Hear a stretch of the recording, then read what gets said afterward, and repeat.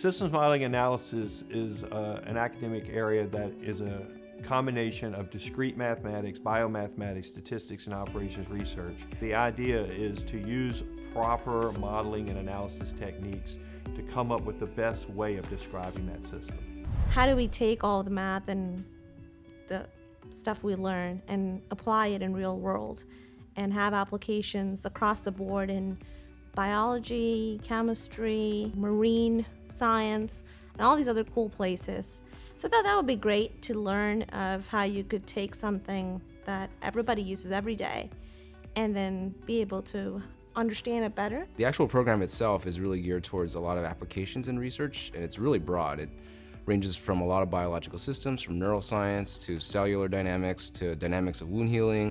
It's important because the world is changing and you can't just be specialized in one thing anymore. There's a very diverse range of faculty that are studying a lot of different things, a lot of different research interests, and I think that students that choose to come here would be able to easily jump on board with something that actually interests them. I always tell students, don't ever do research in something that you're not interested in, right? So actually find a faculty member that are going to help you thrive and choose a research topic that you actually would want to do a dissertation in, and I think that we are diverse enough here where we can make that happen.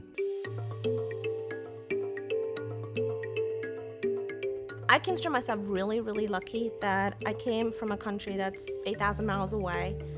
After I got my degree, I got a job right across the street, which was perfect because I loved Richmond. I really didn't want to move. I'm fortunate to be in a career where I truly am able to use the skills that I went to school for, and I am able to every day apply all of the things that I've learned here at VCU, academically, in my everyday job, and be successful at it. Most of your Ph.D. is spent interacting with the students one-on-one and also working with them in a very close way. You're more of in a work situation and you're collaborating and you're meeting with not only your Ph.D. advisor, but other collaborators that are sort of interested in that problem.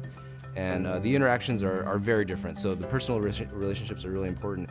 I could just be talking to somebody randomly at VCU and, oh, they work in a different field that I've never even heard of, but it's so interesting.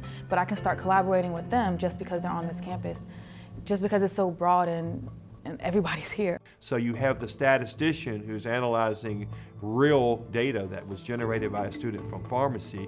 You have a student from pharmacy who might be analyzing data that came from a student in the School of Business, and it's not necessarily something that they're familiar with, but the statistical tools that they've learned are things that they can apply, and they understand how it can be applied across all the different disciplines. And you've got this observation number 59, that's 4. Mathematics is all about solving problems, and it's trying to find solutions, maybe sometimes out of the box, and having this ability to talk to different people and get these different perspectives helps you, be a better person and be able to think differently and say, maybe you're just coming at it from one side, but all these other opinions and other thoughts help you try to say, hey, maybe there's different ways to look at this. And so that's kind of how it helped me.